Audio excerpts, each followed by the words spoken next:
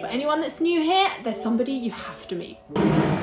This is Glenda. So Glenda is our infinity bottle, and if you don't know what that means, essentially when you get to the end of a whiskey, you can either drink it or you can add all the ends and make your very own whiskey. Actually, a really good whiskey, we don't do it quite like that. As part of our team meeting on a Monday, we always taste Glenda and then we decide if we need to add anything.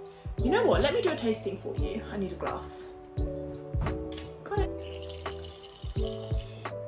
We've recently been adding quite a lot of smoky whiskies, so this is pretty smoky actually. This actually has some pretty special bottlings. I believe it's got some Glenfarclas plus 25 in there, as well as some bourbon, Irish, all sorts.